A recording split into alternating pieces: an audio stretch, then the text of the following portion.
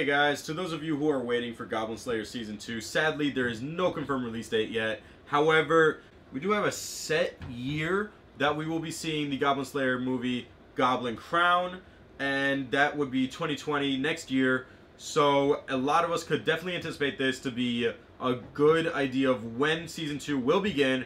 This may actually be the beginning of Season 2, and they might play it out as a movie the same way that they did with SAO. Ordinal Scale. SAO Ordinal Scale.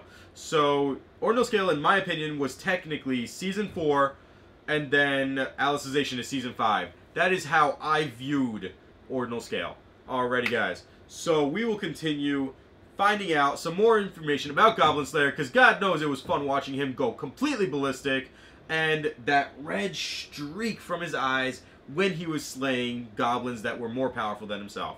Alrighty, guys, I will catch you next week with some more anime-related news. Geek out.